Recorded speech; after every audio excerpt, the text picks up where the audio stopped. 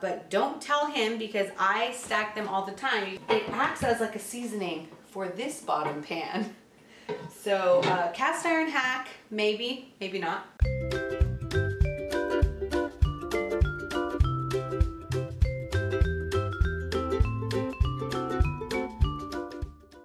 I put up a Q&A thing on my Instagram page, the tattooed.momma. Also leave the link in the description box, of course. So for those of you that follow me on Instagram, you know that I do a lot of cooking with cast iron. Rarely do I use other pans. So I end up getting a lot of questions on the subject. So I decided to do a Q&A, and that way the next time I get a question, I can just refer people to this video. But I just wrote down all the questions that I got on my phone. There were a lot of them, so I'm most likely not gonna get through all of them. I'll probably end up doing a part 2. But the ones that I usually get repeat of, those are the ones I'm gonna answer. So this first one is, I bought a pre-seasoned cast iron skillet. Do I have to season it? And if yes, how often and how do I do it? So yes and no. You won't have to do a major seasoning on it each time where you would be baking it in the oven to set in the seasoning, but you would do a mini seasoning each time. So basically what you would do is when you would cook the food, after you're done cooking, you're going to rinse it out in the sink with super hot water, then set it on the stove to burn off all the excess water, and then wipe some oil in it. And it can be any oil of your choice. Okay, next question. Is there a special cast iron cleaner I need to use? No. If you're having a hard time getting the food off of your pan, or if your food is sticking a lot, which will sometimes happen if you just don't have enough seasoning on it. It even sometimes happens with me if one day I cook tomatoes in it and then the next morning I'm making eggs. At this point you would just put it in the sink, do the same thing, run the super hot water over it, sprinkle some salt, and then scrub with any scrub pad that you already have to wash your dishes. Just make sure that there's no soap on it. So, and then this kind of brings me to the next question, which is how do I clean them? So step 1, you're going to rinse with the hottest water your sink has. 2, sprinkle some salt in the pan and scrub with your usual scrubbing pad, no soap, but I do sometimes use soap if I made any type of fish. So if I made tuna patties or salmon fillets, then I'm gonna put soap on my pans. And I know a lot of people out there are going to be appalled and upset, but I don't want fish in my eggs in the morning. So it is okay to use soap as long as you're seasoning it again the next time. And again, not a full seasoning, just make sure you're doing at least a mini seasoning each time. So rubbing the oil after every single time that you use your pans, and you will be fine, I promise. People are like, my grandma never used soap in her pans. Well, your grandma probably, or your great grandma probably had to walk across the field to get a bucket of water, and that is why she chose not to wash her cast iron pans with soap. But trust me, you absolutely can. The reason that you don't want to is because the soap takes off the oil. I mean, what's something I can like Dawn's biggest advertising thing is how their soap is used during oil spills to get the oil off the little ducklings. Same thing when you use it on your cast iron pans. The soap works really well at taking off any oil that you've put on. So you don't want to use it all the time, but you can if you feel that you need it. Oh, and then next, dry the excess water off with a rag. I usually only dry the back of it. Place the pan on your burner to evaporate all the leftover water, and you want to make sure that all of the water is gone and evaporated before you go on to the next step. The next step is coat the pan with your choice of oil, except extra virgin olive oil. Don't use that because it has a very low smoke point and can become toxic if heated too high. Anyway, and you really can't add too much oil in this step. If you end up adding too much, you will find that your cast iron will have a bit of a sticky layer, and it especially happens to people on the bottom of their pans. just keep using your pan, and eventually you'll get the hang of how much and how little to use. It's not rocket science, but there is a little bit of a learning curve, and I can't teach you that part. I can't give you the exact answer to use because I don't know what you're cooking, and two, I don't know what kind of oil you're using each time. So again, don't worry about if you have that sticky layer, just keep using it, and eventually you'll get the hang of it. And the sticky layer will just act as a non-stick surface if it's on the inside of your pan. On the bottom, it can become irritating, especially if you're putting it down on your countertop. You're gonna see like a oil ring on your counter. So just make sure each time you put your cast iron pans down to just lay something under it, so that one, you don't get the oil ring, but two, if you don't put enough oil, you won't get a rust ring either. Next question, can I make soup in it? You can make anything in your cast iron pans, but I personally would not recommend making soup. I don't make soup in mine.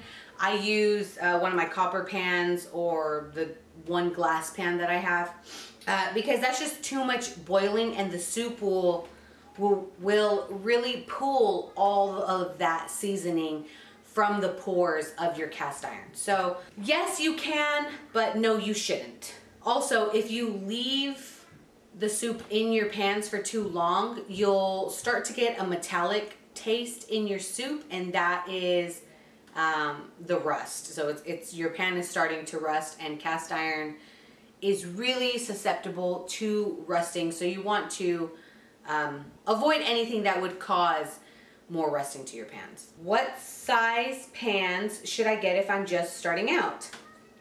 So I would suggest starting out with one 12-inch pan.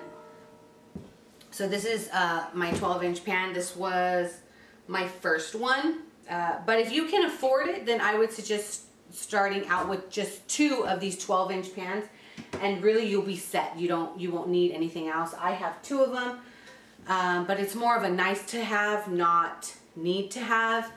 Another one that I have is just this little one, because this big one does not fit. If I have two of them, they don't fit behind each other, so I have to cook them on the sides like this. But this one comes in handy when I'm cooking pancakes. I like to put all the burners on at once and then just cook as many pancakes at a time to get it over with. Or not really to get it over with, but just to make it go faster. And one lid. This lid actually came with this pot, but we use this one for camping. It has the 3 prongs on the bottom so that you can do outdoor cooking. But I'll leave a link to where you can just purchase the lid by itself. So to completely start out, I just one 12-inch pan and one 12-inch lid to go with it.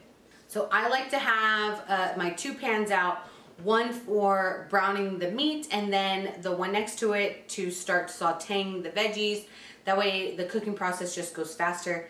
But again, it's more of a nice to have, not need to have. The one I use most is this glass top lid, and it's awesome, it's great, but you can't put it in the oven, which is why I suggest getting the cast iron lid if you're just starting out, because you'll be able to use it on the stove and in the oven. This is a nice to have, again, not a need to have. But I'll leave the link to that one also for anyone that's interested in it. So the short answer to that question would be to start out with one 12-inch cast iron pan and one 12-inch cast iron lid. And the links for both of those will be in the description box. Everything that I talk about, I'll have a link. I'll have links for you guys. Okay, next question. Can I make spaghetti? So I grouped these 3 questions together because they're the same answer for all of them. Can I make spaghetti? Can I make chili? Can I make pasta sauce? I use my cast iron to cook all of these foods because I use them a lot for non-acidic foods. I can get away with using them for these type of acidic foods. So if you're going to be using your cast iron pans as your main workers in the kitchen, yes, absolutely you can cook these things. Oh, also, if you need to boil some pasta, then you're gonna want to use something else. So a pot, not a cast iron pan as well. But if I'm making something like hamburger helper, where I can make it into a one pot meal by adding some bone broth in the cast iron pan with the rest of the meat and the veggies that I'm cooking, then I will put the pasta in there to cook through. That's fine because you have all those other things that are keeping up the seasoning with your pan as well. What foods can I not cook in it? Soups, boiling pasta, really that's it. Just anything that's watery, super watery the entire time. If the meal is mostly liquid, then don't use your cast iron pan. Next question. This one I thought was so cute. Growing up, my grandpa kept his in the oven. Is that something everyone does or just him?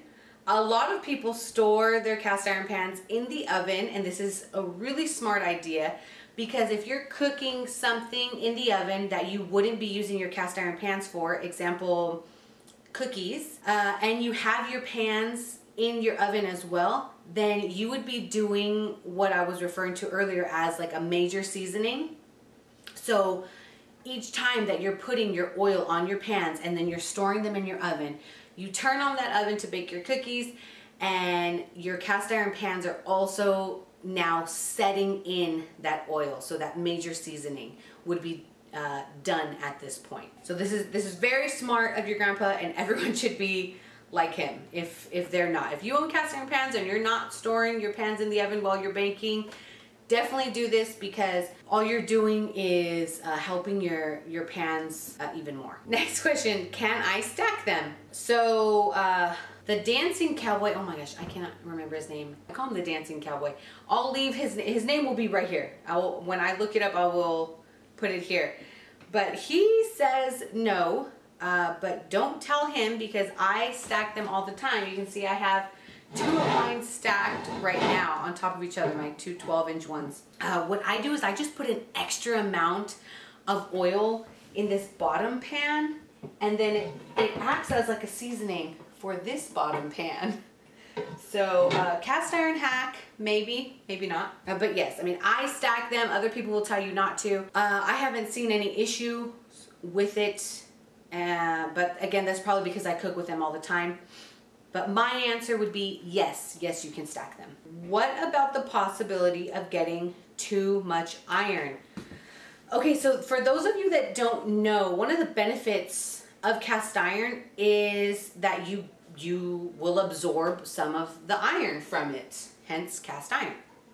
So when you're cooking, your food will actually soak up some of that metal. This is really good for you, especially if you are anemic. Now, the only times that it would not be good is if you are the opposite, which is hemiochromatosis.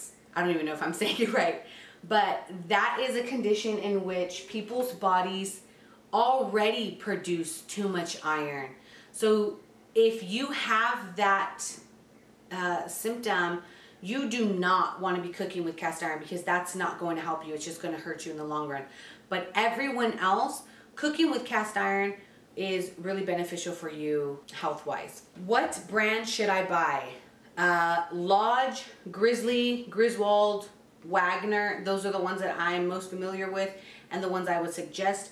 You want a thick, hardy cast iron pan. You definitely do not want a thin one because they absolutely will crack. Example, the Walmart brands or Sam's Club brands, they're both very, very thin, and you can go to the store and you can see some of them are already cracked or just sitting there on the shelf. So you want a thick pan that can take a beating from you, throwing it on the stove, throwing it in the oven, cooking with it outside when you go camping. So again, Lodge, Grizzly, Griswold, Wagner are my top suggestions for cast iron cooking. Oh, you also don't want to, if you're a beginner, you don't want a cast iron lid that has one of those screw top handles. So this is what I mean.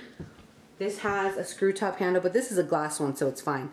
But if you had a cast iron lid with a screw top handle, it's really hard to make sure that all of the water is out of that screw, so it ends up rusting your lid. So if you're starting out, just get the one like this that is completely cast iron. This video is already getting pretty long. There are a few more questions here, but I think I'm gonna end up doing a part 2. Yeah, if you guys want to know more about it, then just leave your comments in the description box. Thank you so much for watching this video. Make sure to like and subscribe. Share the video because that helps out the absolute most. And I will see you on the next one. Bye.